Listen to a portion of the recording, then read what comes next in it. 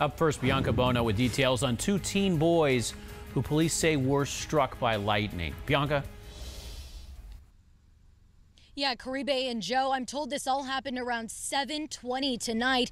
Police say two 13-year-old boys were here at Moreno Park in El Mirage playing with their friends. Skies were completely clear at the time, but then two storms come rolling in essentially out of nowhere. The two teenage boys were stuck running for cover in the middle of the grassy field at this park, and both of them were struck by lightning. Now, I'm told at the time this area was pretty busy, so bystanders came rushing to their side, giving them both CPR. I actually just spoke with one of the people who may have saved these boys' lives. He said he was here with his family when the lightning struck. He saw the two boys go down in the middle of the field, and his instincts just kicked in. He ran over to help them. Take a listen to what he had to say.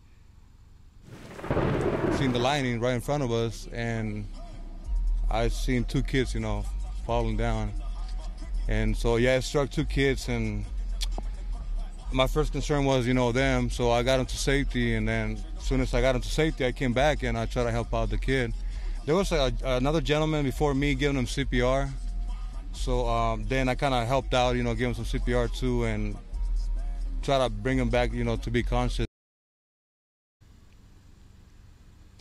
And guys, that man is being hailed a hero tonight. He tells me that one of the two boys was alert when he was here before he was taken to the hospital. He was saying he couldn't feel his legs. The other boy was unconscious the entire time he was taken away in an ambulance. But the great news tonight, police have just told me in the past hour or so that both of those 13-year-old boys are in stable condition at Phoenix Children's Hospital. It's just unbelievable news given what has happened to them tonight. And for the record, people in this area, police officers that have been here for a long time, say they have never seen this happen in all of their years here.